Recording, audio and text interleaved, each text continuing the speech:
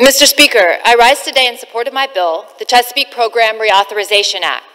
This bipartisan bill will reauthorize $455 million for the Chesapeake Bay program over the next 5 years. The Chesapeake Bay is one of our nation's greatest national treasures. It helps generate $33 billion in economic value annually and is home to spectacular natural beauty and ecological diversity. The EPA's Chesapeake Bay program coordinates regional conservation efforts, but Congress has not reauthorized this critical program since 2005.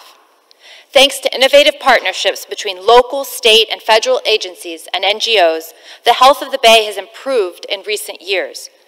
But this progress is fragile, and unless Congress acts, we risk losing these gains. In 2014, all states within the Chesapeake Bay watershed and the District of Columbia signed the Chesapeake Bay Watershed Agreement. This partnership committed these states to work together and with the EPA to put in place all the necessary conservation practices by 2025. Part of this agreement includes setting a limit called the Total Maximum Daily Load, or TMDL, on pollution from chemicals like nitrogen and phosphorus. The EPA's Chesapeake Bay program supports the works of states in meeting their commitments under this agreement.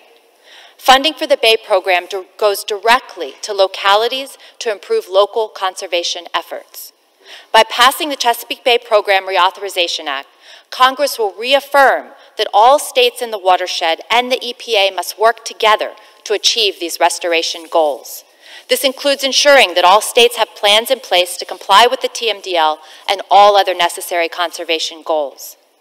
I want to thank my friends and colleagues on both sides of the aisle, Congressman Bobby Scott, Congressman Rob Whitman, and Congressman John Sarbanes for working with me to achieve this bipartisan victory for the Bay. I also thank Chairwoman Napolitano and Ranking Member Westerman for their support in bringing this bill to the floor. I urge my colleagues to support this critical bill, and I yield back. Thank you.